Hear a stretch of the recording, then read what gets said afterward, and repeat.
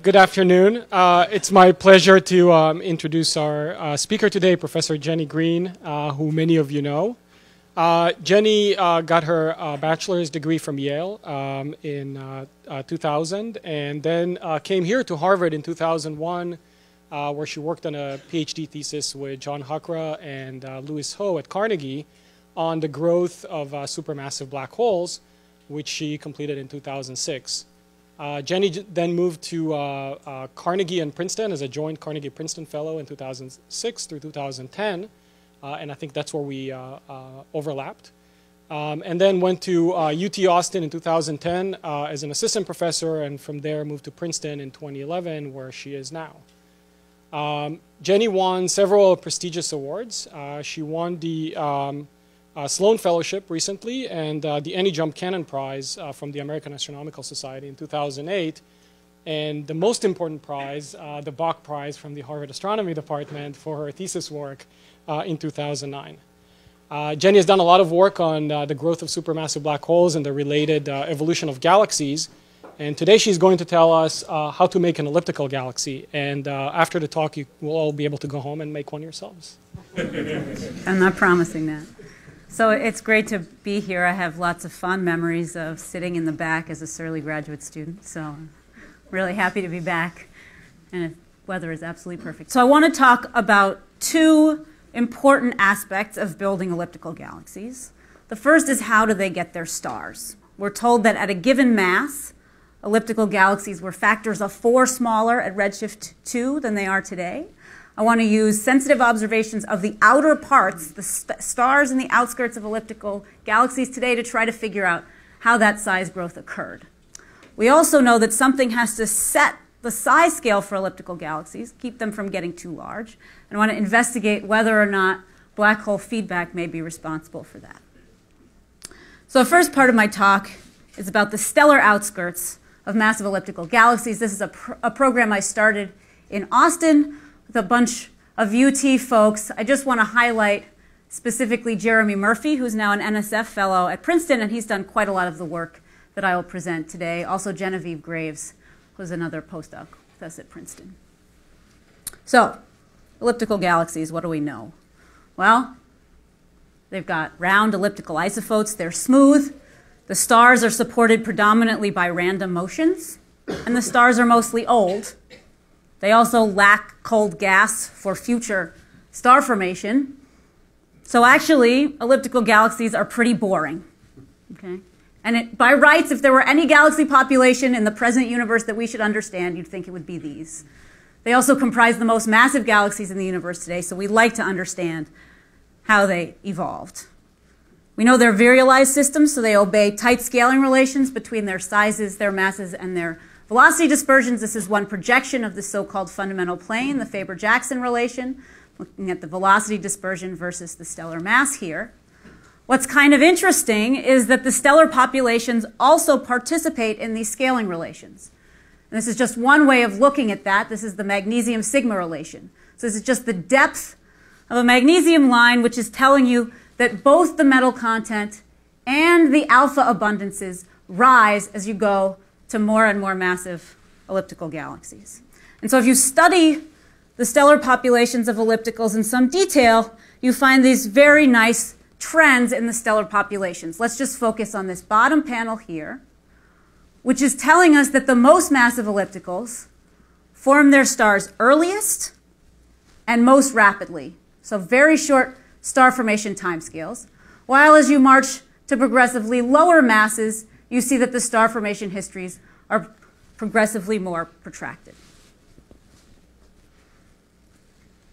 However, the important thing to point out here, or what I would like to emphasize, is that all of these observations are based on the very bright central regions of elliptical galaxies, because it's hard to study their faint outer parts.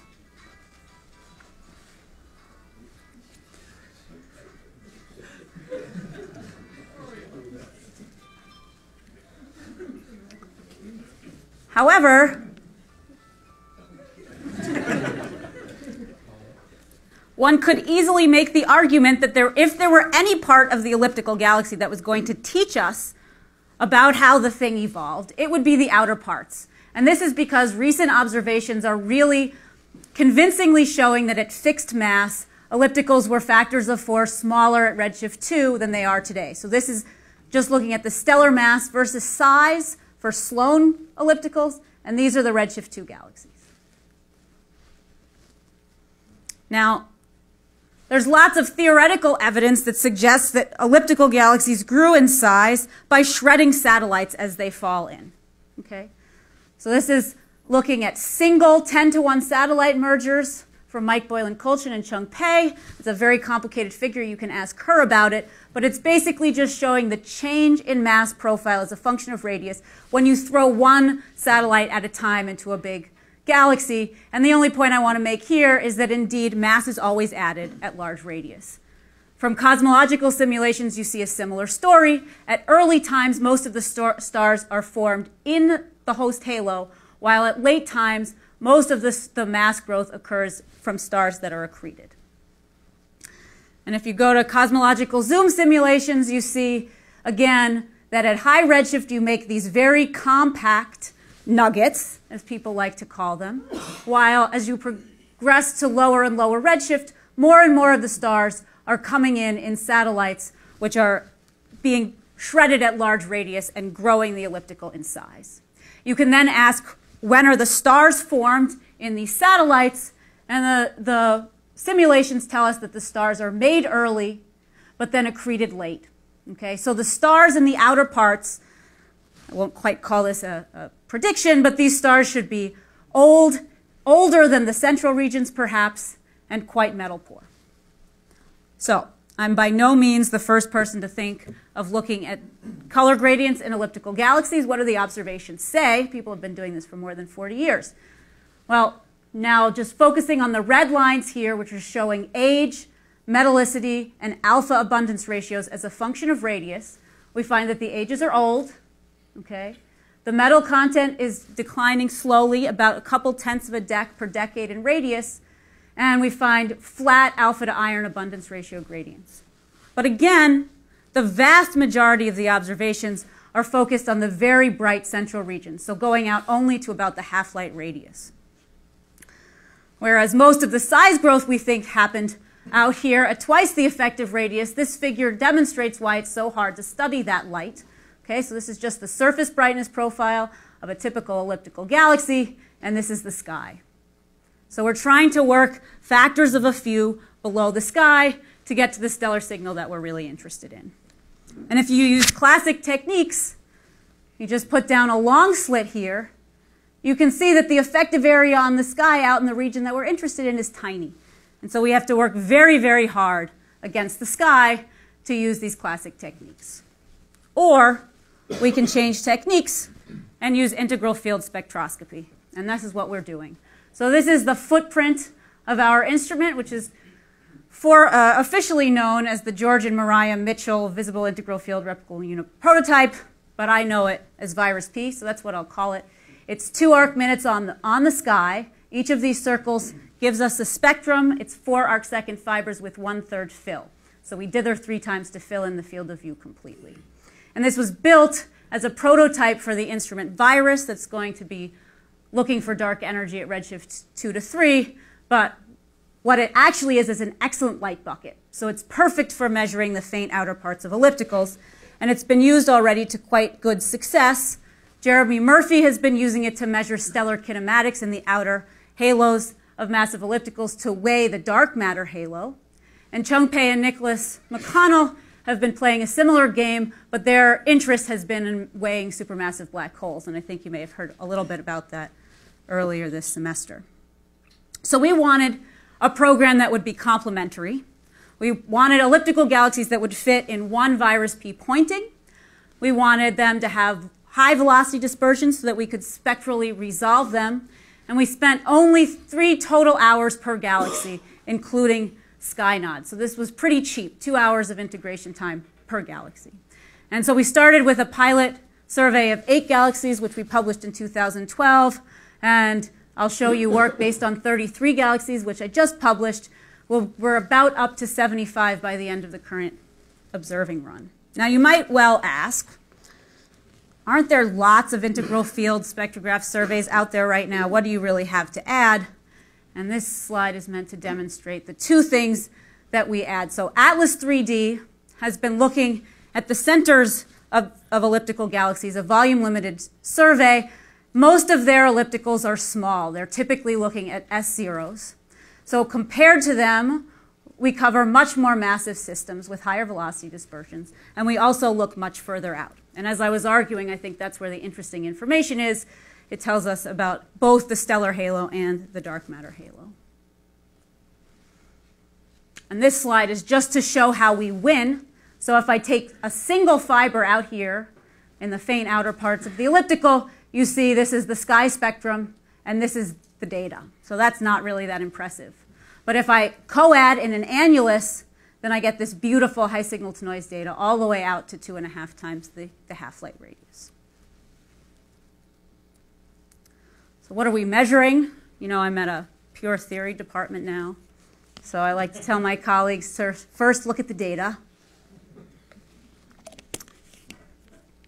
These are composite spectra now as a function of effective radius. So at each spectrum, I've co-added all the high dispersion galaxies in my sample here and all the low dispersion galaxies in my sample here.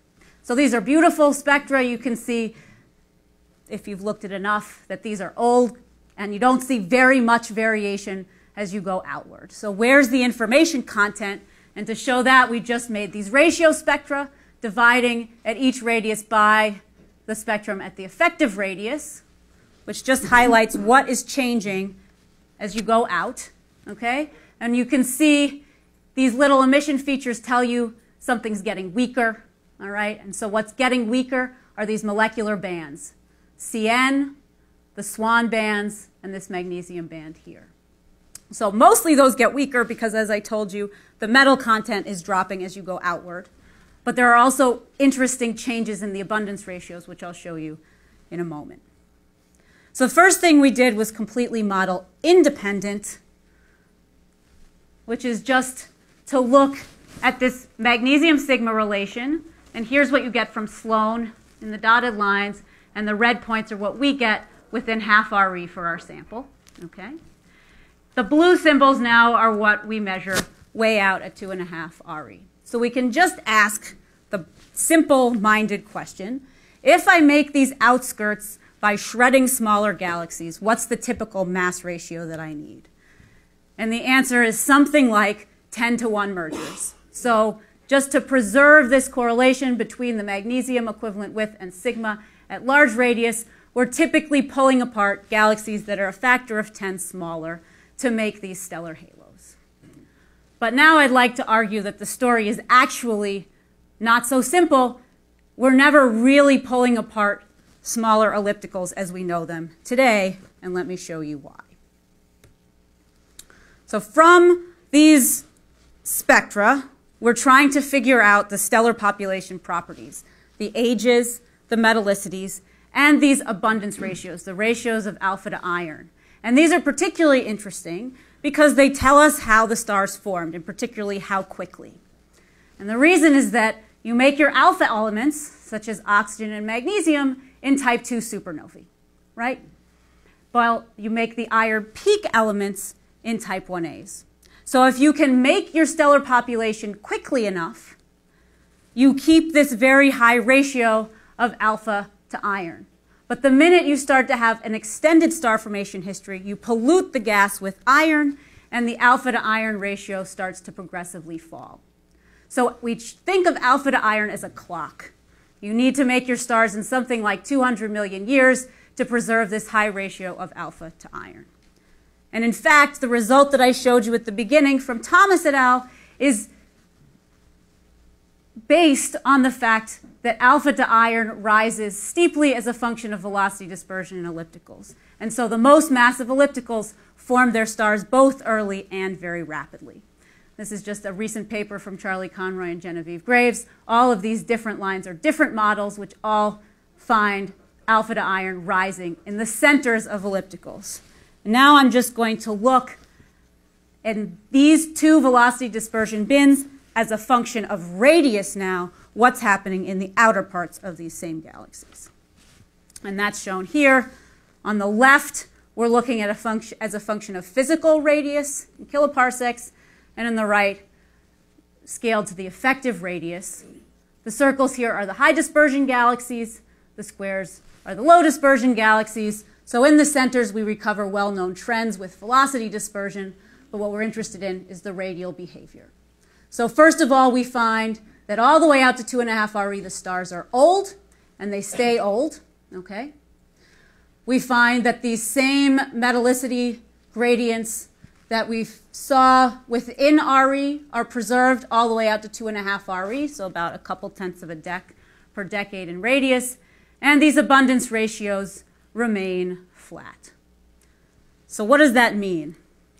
Well, what it means is that the stars in the outer parts of these ellipticals look nothing like stars in the centers of any galaxies today. And that's summarized here in this figure, where I'm showing alpha to iron now versus Fe over H.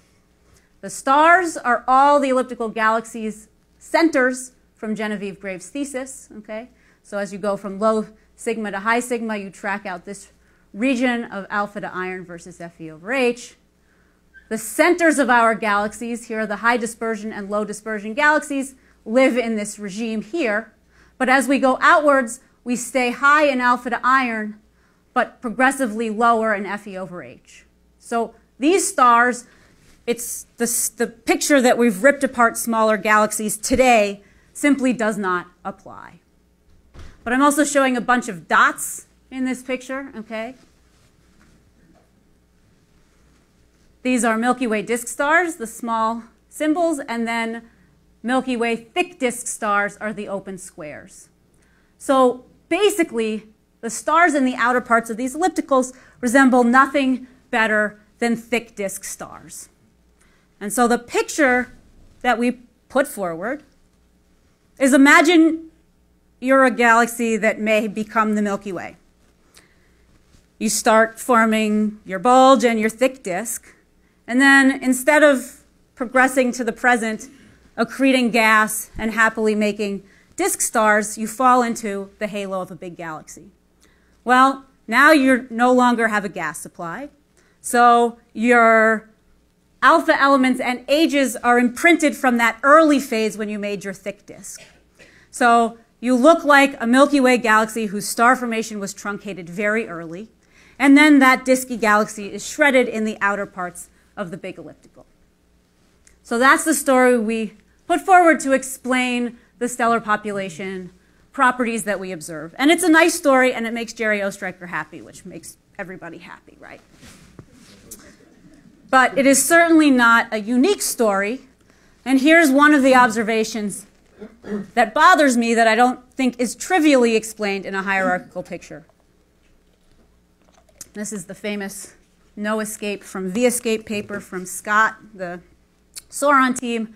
There's an update from 2013. It's, again, a busy plot. So we're back to this magnesium index, which again is telling you about the metal content in the alpha abundances, but now plotted against the local escape velocity in individual galaxies. So you can just ask how the metal content changes as the escape velocity goes down outwards this way. And what people make a big deal about, all the way back to Marijn Franks, is that the slope of this V-escape magnesium relationship for individual galaxies is the same as the slope that you get for integrated galaxies overall. Anytime you see a trend with local escape velocity, it looks an awful lot like it has to know about what happened locally, where the stars were formed not in some other halo, but there locally, okay? And so explaining this V-escape relation is sort of a challenge for a purely hierarchical model of galaxy evolution. You could imagine doing this. For instance, you can imagine that stars are preferentially stripped as they fall into a bigger halo at a place that knows about the potential that they were made in. So it's not impossible to explain these trends hierarchically. It's just a challenge. Another thing that we can do, instead of just looking at the alpha to iron abundance ratios, is look at individual elements. And so we did this also in our paper in 2013, carbon to iron, nitrogen to iron, calcium to iron, again, as a function of radius. And I was going to leave this slide out of my talk because it turns out we don't really know how important things like massive star winds versus supernova yields are in forming these elements, which makes interpreting these plots very difficult. We also find a ridiculously high nitrogen to iron abundance ratios, which don't vary at all as a function of radius, and I find this completely baffling.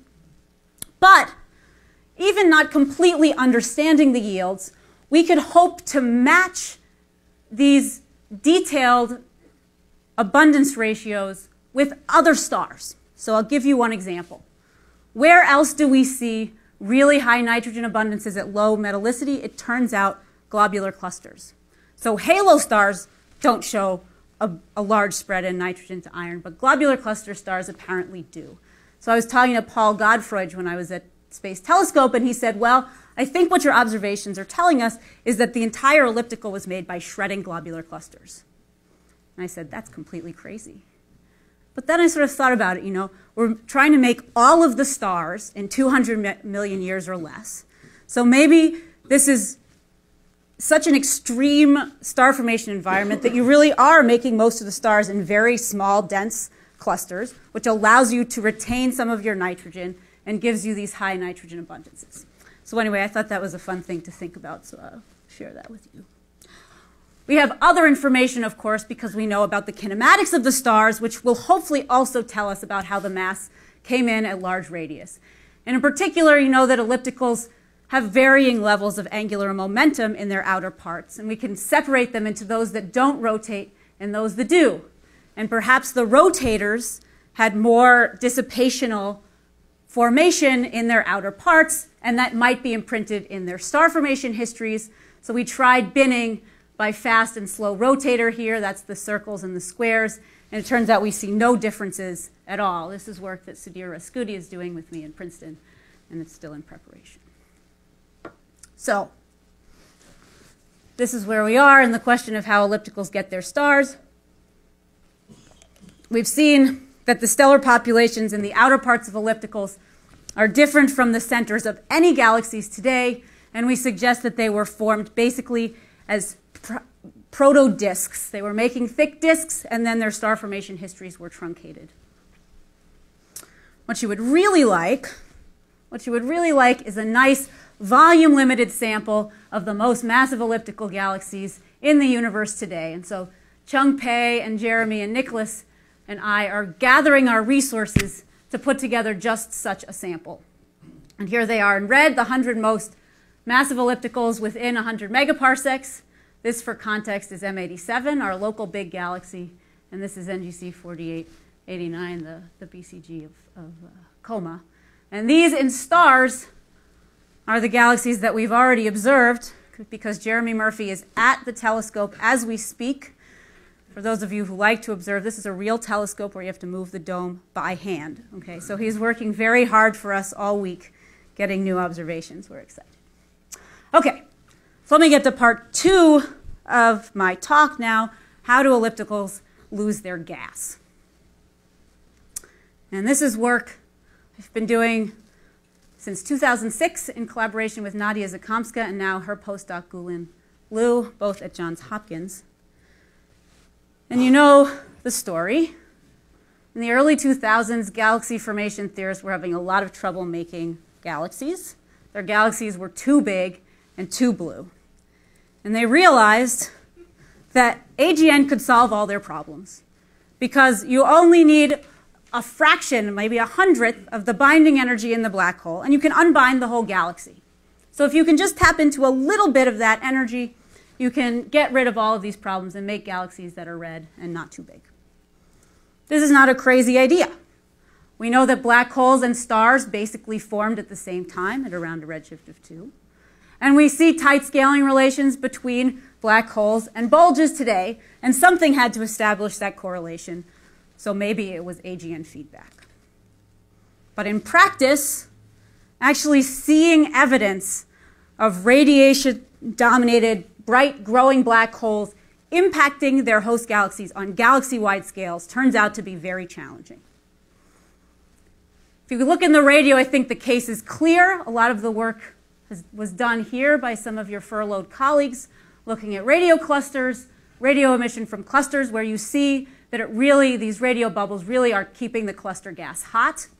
We also see powerful radio jets, which entrain the warm ISM in their galaxies and carry them out to kiloparsec scales or even further. However, powerful radio jets are rare, and so it isn't clear that they're cosmologically important. Why is this such a hard problem? One of the big challenges we face is that we know that star formation drives powerful winds. We can see it in M82, for example. So if we now go and look at a powerful quasar, where presumably there's also lots of star formation going on, it's really hard to say whether the winds we observe are powered by star formation or powered by the AGN.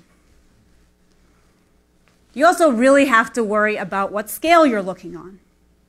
There's really, I think, compelling evidence that black holes can limit their own growth on sort of Schwarzschild scales. They drive these disk winds. We see broad absorption line quasars with 10,000 kilometer per second outflows. It seems clear that the black hole exerts feedback on these scales. But what I'm really interested in this talk is kiloparsec scales, where it influences the growth of the entire galaxy. We also have the problem that it depends on what phase of the gas you look at. So I'm going to look at ionized gas in the optical because it's cheap and easy to do. But perhaps all the outflows are coming out in the X-ray or in these beautiful molecular outflows that people have been finding recently and will find more of with ALMA. All right. So just to remind you, I'm going to be talking about obscured quasars. What does that mean? Well, unobscured quasars when you see the accretion disk and the broad line region, the dense gas orbiting the black hole. And so this is what you see in nice power law and these broad emission lines. In an obscured quasar, nature kindly puts some gas cloud between us and the accretion disk, so we can not only see that an accreting black hole is present based on how it excites the gas in the galaxy, but we can also study the galaxy itself. So these are really the type of sources we want if we want to study what the black hole is doing to the galaxy. And when I started this project, Nadia Zakomska had just gone through Sloan and picked out the most luminous obscured quasars out to a redshift of 0.8, using this oxygen line at 5007 as an indicator of the luminosity. And she had studied these sources over a wide range of wavelengths, from X-rays to Spitzer, so we know a lot about them already. And so we set out to study the spatially resolved warm ISM in these galaxies using long-slit observations with Magellan. And I think my first epic of observations was still with Harvard Time. So you can feel a little bit of ownership of this project. So we took all these long-slit data. I won't talk very much about those data. I'll say a little bit. I really want to focus on our more recent integral field spectroscopy. So here's my favorite object that we found with the Magellan data. This is a ULERG. You can see two nuclei here. This northern nucleus is definitely an AGN, and Julie Comerford is trying to decide whether or not this guy is an accreting black hole as well. But what I'm interested in is this green smudgy stuff you can see in the HST image. And if you put a slit down on it, okay, you see this perfectly round expanding bubble. This is about 20 kiloparsecs across, and you're seeing wavelength increasing this way. So you're seeing this expanding bubble.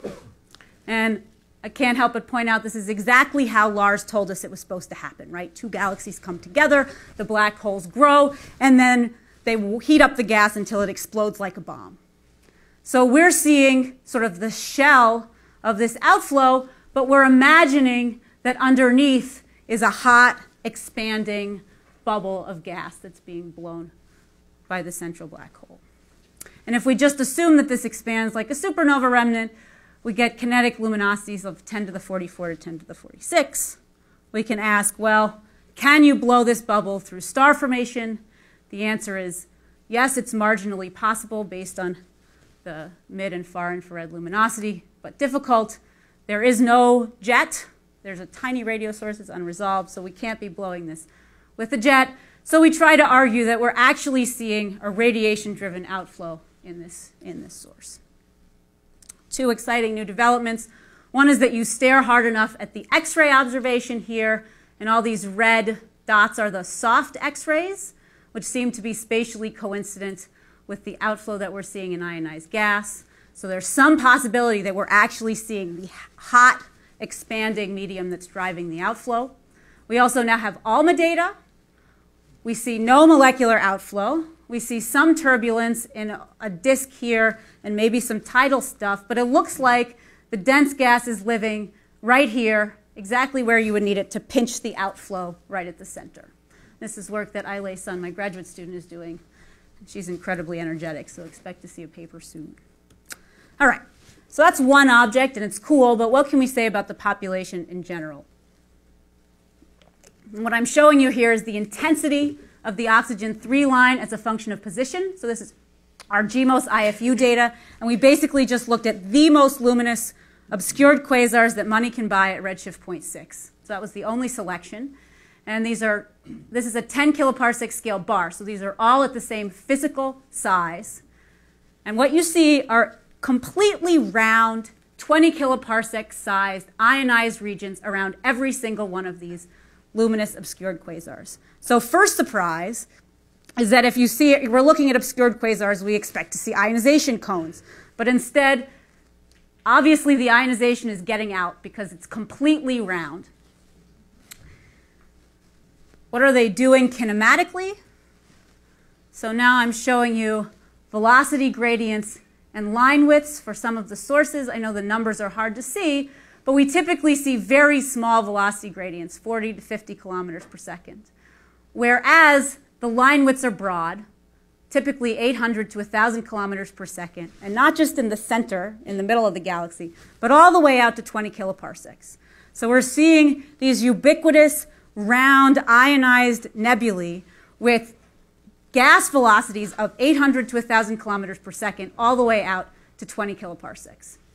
And those are the observations. This just shows the velocity dispersions, which basically don't drop as we go out in radius. And I actually made a big deal about this in the long slit papers, but those were long slit, nobody believed them. Now that we have the IFU data, you can really see it. So something is stirring up the gas in the outer parts of these nebulae. So now I'm going to give you an interpretation. Those were the observations. How can we interpret this? Well, first of all, as I said, we don't really see velocity gradients. So it seems implausible that we're seeing gigantic rotating disks. Instead, it seems likely that we're seeing some sort of quasi-spherical thing, and I'm going to interpret the observations now in the context of an outflow model. And if we have the picture that the gas is flowing outward, then we can just relate the velocity dispersion directly to a bulk velocity. We can take the typical line width to just estimate a lower limit on the kinetic luminosity, just mv squared, and that comes to a few times 10 to the 47 ergs over typical lifetimes of 10 to the 7 years. And so because we don't really know the mass in ionized gas, this is something like a strict lower limit on the energy input from the black hole. We can actually do a little bit better because it turns out that the O3 emission region has a limited size. And this is work that Kevin Henlin and Ryan Hickox have been doing. Many of you also know Ryan Hickox.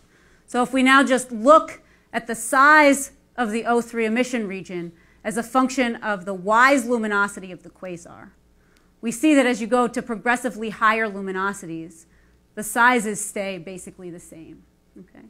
So that has important implications if you like to use O3 as a bolometric indicator for your AGN, but that's a different talk. What we're interested in is what's actually setting that size.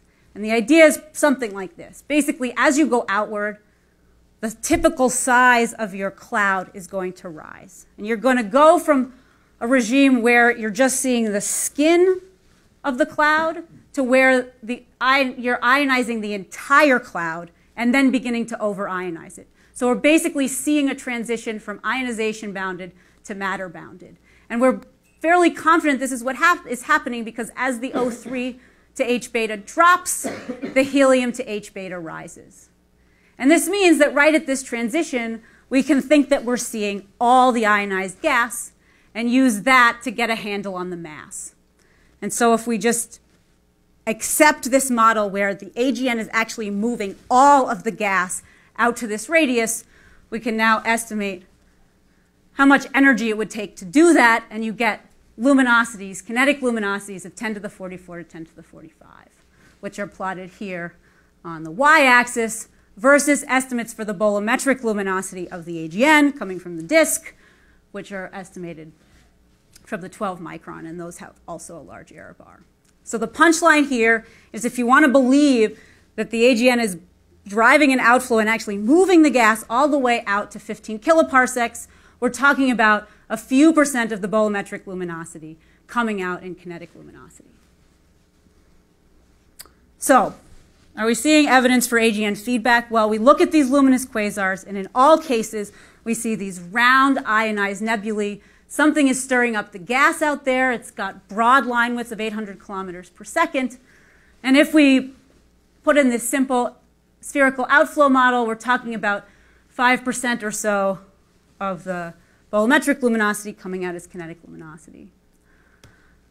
What sort of worries me are all these beautiful observations from background quasars of the outer circumgalactic medium, which also show gas motions and turbulence in all galaxies, red or blue. And so we're just lighting up the inner part of these halos compared to what COS halos is seeing. And I wonder if the AGN didn't do anything at all, but you just used the AGN as a light bulb, whether we wouldn't see exactly the same thing, this sort of turbulent gas flows out at large radius. So I think we're getting closer, but maybe are not quite to the point where we can say for sure that the AGN is driving these outflows. There's lots of fun stuff coming. Greene has been looking at now unobscured quasars of comparable luminosity. It seems like the ionized regions look the same both in size and in kinematics, so that should be coming out soon. We're also now trying to find obscured luminous quasars, not just at redshift of 1/2, but out at redshift 2 where really the action was. And so Michael Strauss and Rachel Alexandrov, who is now a graduate student at Hopkins, went through BOSS and picked out these luminous obscured quasar candidates, which we've now been following up with FIRE at Magellan and also triple spec to try and figure out what we're seeing. So that's also kind of exciting. All right. So in the last couple of minutes, I want to put together the first two parts of the talk. What happens when you combine hierarchical merging with supermassive black holes? You should get supermassive black hole binaries. And this is a search for supermassive black hole binaries that Wendy Ju did with me at Princeton. She's now moving on to do radiation MHD with Jim Stone, so keep your eye on her. She can join the great ranks here of postdocs. Okay, so we have lots of good reasons to think that black hole binaries form. Massive galaxies all contain supermassive black holes, and we know that galaxies merge. There's also indirect evidence for binary black holes. If you look at the light profiles of low-mass ellipticals, they rise all the way to the center, but the most massive ellipticals seem to have a light deficit, perhaps scoured by a black hole binary as it migrates in. The big question, and it's been a question for a long time, since Begelman et al. 1980, is how long do these black hole binaries live? And the problem is that if you live in a perfectly axisymmetric stellar system, you're going to run out of stars at around a parsec. And you're not going to have anything around anymore to get rid of more angular momentum. And you need to go down 3 more orders of magnitude before gravitational radiation can help you merge. So, embarrassingly enough, we can't really say whether all supermassive black holes are composed of these parsec scale binaries. And we can't tell our gravitational radiation colleagues whether they're going to see anything with their telescopes. So they would really like to know. Just before I start, I want to give you a sense of scale. So what I'm talking about for this part of the talk is the broadline region, which is this dense gas that orbits the black hole at distances of about 0.1 parsecs to a parsec for the luminosities that I'll be talking about. Earlier in the talk, I was talking about the narrow line region, which is way further out at kiloparsec scales. You've also probably heard quite a lot about these pairs of AGN that we like to call dual AGN, which again are on kiloparsec scales. This Xin Liu and Yue Shen and I and Michael Strauss were picking these out of Sloan. Julie Comerford's been studying them at a wide range of redshifts. I'm not talking about that today. I'm talking about sub-parsec scale pairs. And the number of confirmed such binary black holes is so small that whenever you give one of these talks, you're compelled to list every single possible candidate. So this is our best option. This is a pair of radio cores found with VLBI with a 7-parsec separation. Pretty compelling case for a pair of black holes. Then there are a bunch of weirdo objects that people have picked out of Sloan. And here what's happening is that the narrow line region, we think, sitting out in kiloparsec scales, is tracing the systemic velocity of the galaxy. And sometimes you find these broad emission lines with gigantic velocity offsets. 1,000 kilometers per second offset. So lots of things could be going on, but it's really enticing to think you're seeing orbital motion. So orbital motion between the broad and the narrow lines, perhaps one of a pair of orbiting black holes. So this is some of the first candidates people picked out. And I've listed a whole bunch of references here because as many more alternative explanations are available than just a binary black hole in each case. But now people are trying to be a bit more systematic. So Mike Heraclius and Todd Borison have gone through Sloan. They've picked out everything with a large velocity offset between the narrow and the broad lines. And now they're monitoring them with time. So they're looking for spectroscopic binaries. And DeCarli and collaborators have also been doing this. The problem is that they're picking systems with a very large velocity offset between the narrow and the broad lines. So by definition, you have to wait a long time before you see any interesting radial velocity changes. So I was sitting there listening to this talk by Todd Borison, and I thought, well, why don't we just start with all quasars and then look for radial velocity changes with time? Then we won't be preferentially picking these weirdos, and we can just use every single quasar that has multiple observations. Okay? So that's the idea. You just wait until the black hole binary moves a little bit, and the spectral lines should shift with time. And Yue Shen and Avi have also been working along similar lines with slightly different selection. So we went to Sloan and we picked out the 2,000 objects that had been observed multiple times with time intervals ranging from days all the way to 6 years. These are luminous quasars at redshift 1 to 2, so their typical black hole masses are a few times 10 to the 8. And then we just cross-correlate the two epochs and we look for velocity shifts. Okay? And so this is the full distribution of velocity shifts that we see for the entire sample. And so we interpret this width as coming from some combination of noise and actual flickering in single broadline regions. And we take the biggest outliers. We try to be conservative by doing our cross-correlations over multiple regions of the spectrum, and we end up with 7 final candidates, which we treat as an upper limit. So what does this now tell us about the binary black hole population? So we first just ask, how many would we expect to find in our sample as a function of binary separation? So as the separation gets smaller, this black line just tells you the total number we would expect if every single quasar was in a binary. Okay? So at 0.1 parsecs, we would have expected a couple hundred if everything was a binary. However, the story is a little bit more complicated because we're not observing the black holes themselves, we're observing the broadline region. And we don't really know the size of the broadline region. And so just putting in these assumptions from Avi and Yue about the size of the broadline region gives us this region here. So we're actually only really sensitive to binaries at about 0.1 parsecs. And our observations, here's our upper limit. So this is telling us that only a fraction, maybe less than 30% or so, of these luminous quasars at redshifts 1 to 2 are in subparsec binaries. If we have now a prediction for how long the binary spends as a function of radius, we can do a little bit better with our expectations. So there are lots of ways you can imagine the binaries coming together. One is if you live, instead of in an axisymmetric stellar system, if you live in a triaxial solar system, you continue to feed stars to the binary.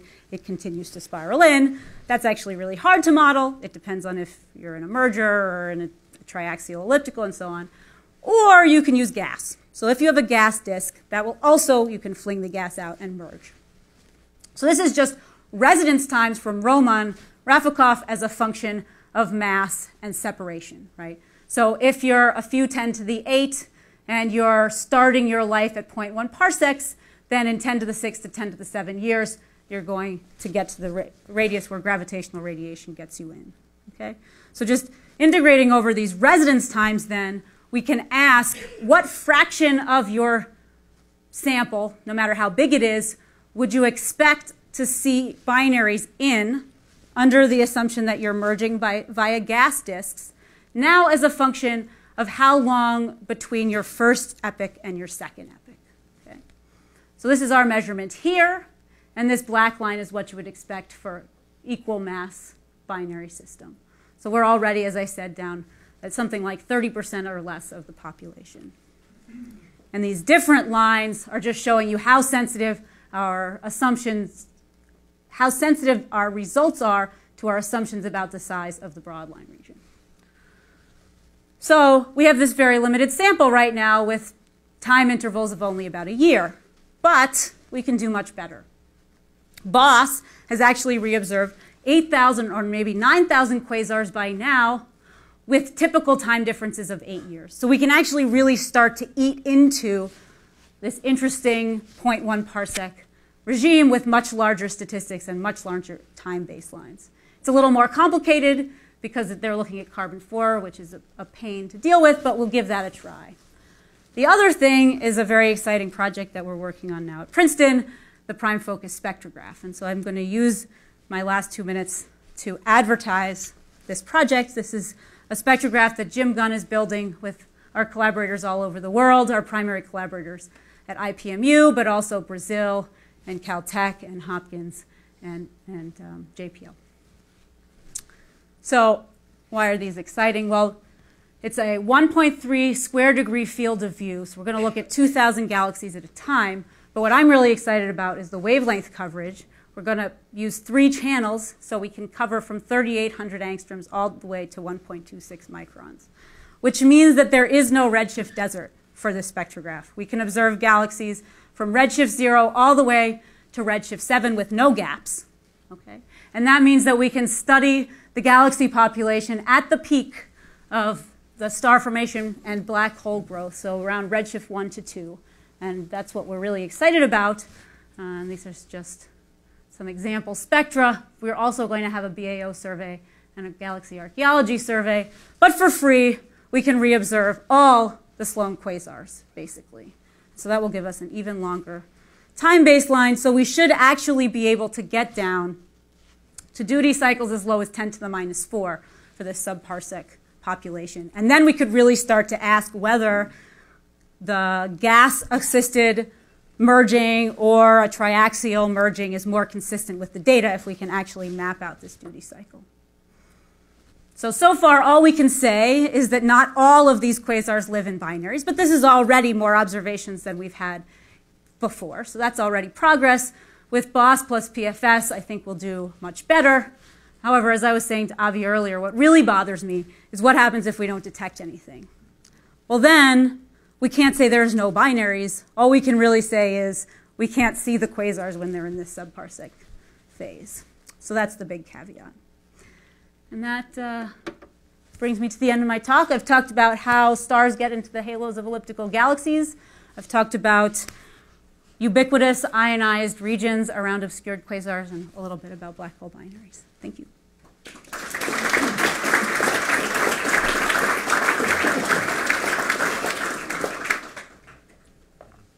Thank you, Jenny. Questions? So in the past, we've always thought, in the past we thought that the BCG and clusters was somehow different from other ellipticals. And you seem to be presenting a picture in which they are simply a bit bigger. Are they really different, or are... Well, I think there's lots of ways in which BCGs are special. So they sort of have a different luminosity function. They have ICL around them, so their kinematics change. In my sample, let me say even stronger. In the family of observations of stellar populations of large radius, there's not enough information to say whether the BCGs are significantly different. And that's only because we just can't make enough environmental bins yet. So there's a bunch of things that, so everything in Chung Pei's sample, or many of the things in Chung Pei's sample are BCGs, a lot of the things that Jeremy Murphy's looking at, but mine is sort of a mix of BGGs and field and such. And so dicing by environment, it just doesn't work yet. Because sigma is another variable. You need bins of sigma and environment, and I'm just not there yet. I'm a little bit confused how you used your magnesium to ion abundance ratio to conclude truncated star formation histories, because that assumes that you know what the delay time distribution of the type 1a supernovae is. And high redshift type 1a supernovae, at least, they tend to go off within a couple 100 million years. And so how you're probing truncated star formation histories with ages of truncation of 200 million years is kind of ambiguous. How do you do this? So I guess I would say that unless the time delay distribution is a strong function of redshift, I think what I say hold, just in a relative sense. So to get a higher alpha to iron, you need to, no matter what you do, you need to make the stars before most of the type 1As, right? You can do that just by changing the IMF. That is also true, but again, you'll have to do something systematic to the IMF as a function of radius if you want to explain the radial trends by changing the IMF. Right? So the alpha to iron is flat as a function of radius. Okay. Well, the issue is, I mean, how you form these elliptical galaxies, at least from the high-Z viewpoint, is somewhat different from what you're presenting by doing spatial resolved spectroscopy of individual ellipticals. Because when you look at redshifts 2 to 4, the most massive galaxies aren't forming by mergers, because the sub-millimeter galaxies aren't accounting for the elliptical number density in the local universe. It seems, I mean, there's not enough of them. There's not enough of them. Okay. It seems instead that the massive galaxies at high Z are forming by constantly accreting gas at a quasi-continuous rate. Okay. But so that forms the core and this of is the all ellipticals. happening before redshift 2. That's happening above redshift 2. Okay. But I mean, you're specifically focusing on how you get this thin veneer stellar population in the outskirts of the elliptical, but which is a small part of the total mass, exactly. And so whether you necessarily get that by accreting a formed stellar population, which is like a 10-to-1 merger, as you're suggesting, Right. or whether you accrete that as remnants of this accretion flow, which is falling into this So this more is massive what system. I was really hoping that the kinematics would give us some clue, in the sense that things that are rotating, perhaps it was more gaseous, while things that are really not rotating at all, those are the ones where you really think you've bombarded the thing with a bunch of small satellites. So I was hoping we would see differences in the stellar populations, but so far we haven't. But there is a buzzword called progenitor bias. Let's keep this discussion. We'll take it offline and have more questions. Yeah. I just had a question, Jenny, about what you assumed for the distribution of orbital planes for the binary black holes. Are you assuming that they're isotropic, or because the quasars, we are presumably looking down the barrel? She was and assuming as a that they result, were. you might expect they that were they would all be in the isotropic. plane of the sky, in which case the probability of seeing Might be motions might be a lot lower. That's true. We certainly didn't put in an opening angle. We just assumed isotropic. That's very true. Probably your question. Yeah, you mentioned a couple of examples that make theories happy. Do you have examples that make them unhappy? Well, I was trying to suggest that this V-escape correlation may really be pointing to a different scenario, and specifically that there's gas coming in at late times and the stars are forming, at least some fractions of stars are forming in situ, and the correlation is imprinted locally with the local escape velocity, because that determines how much of your metals you lose. I think it's related to the second question. So I'm just wondering when you study the abundances instead of normalize over iron? Is it more sensible to not normalize over magnesium, because magnesium is a better cloud for the evolution? Well, so again, the idea was supposed to be that the alphas are coming from the type 2s, whereas... Yeah, but when you study like carbon over Fe, because people yes, see it might be smart to not look at carbon over Fe, but to look at carbon versus over something magnesium. else, yeah, or carbon to hydrogen, Yeah. right, hydrogen being. No one's asked about the huge O3 nebulae, so I'll ask. Please do. First of all, it's ubiquitous, so every quasar you look at has been on for several million years. That's right. So, which is, at some point, that's going to be interesting, right? You're getting yeah, close. so let's just, and keeping in mind the somewhat major caveat that all of these were selected to be bright in O3. Yes, but that doesn't tell you how long they've been on at all, necessarily. No, that's true. And well, for that point, I assume that they were selected on a nuclear O3, and this is not what we're detecting, so that's right. a different selection. And the other one was you had constant velocity dispersion over the whole area. That's right. If this is an expanding spherical shell, then towards the edges you'd expect that velocity dispersion to shrink. So it goes down a little bit, but is it enough? It seems like, so we say in the paper, maybe you need to reaccelerate the gas at large radius or to maybe keep it's the all dispersion. turbulent motion. Or maybe it's all turbulent. That's right. I think I missed something that you can clarify. So if I understood the first part of your talk correctly, the abundance ratios in the thick disk of the Milky Way imply that those stars formed in a short star formation epoch. But then if they were dynamically excited over the age of the galaxy without contamination, that would then imply that we had a short amount of star formation, then nothing, and then recently the thin disk started forming. But that doesn't seem right, so where have I gone wrong? I was being fast and loose. And perhaps it was really just a different IMF, but the idea was that those stars have both low Fe over H and high alpha to iron, similar to the average star in the outer parts of the elliptical. So that's the result. And the idea just is that the alpha to iron tells you that the stars had to form relatively quickly. So that those thick disk stars were made at redshift 2. But then if you formed, more stars over the age of the solar system, the age of the galaxy, right, and then you're continually dynamically exciting them, why would the whole thick disk population look like that short star formation? Well, so the thick disk has a very wide range. The point is that none of the thin disk stars are up there, right? Because they're all forming out of gas with an extended, lots of type 1As have gone off. So I'm sure there are stars that kinematically look like the thick disk, but live down at low Fe over H and low alpha to iron. They're on that diagram as well. But as you go up, you get progressively more and more just thick disk stars, and then as you go over, you get progressively only halo stars. And those are the ones where you can start to see actually pristine stars. But our Fe over H is nowhere near as low as the halo of the Milky Way. Questions on the top? Yes. Yes, you showed this double quasar with VLBI images, and it was only one example you said there was. Yeah. Out of how many observed? So there's a woman, Burke Spolauer, who's actually tried to do a systematic search through sort of the archive writ large of VLBI observations. Many of them are, I believe, taken as calibrators, so distant quasars. But she, to my knowledge, has found 0 more. I'm not going to be able to tell you what the denominator is, unfortunately. There are quite many observed. I don't remember.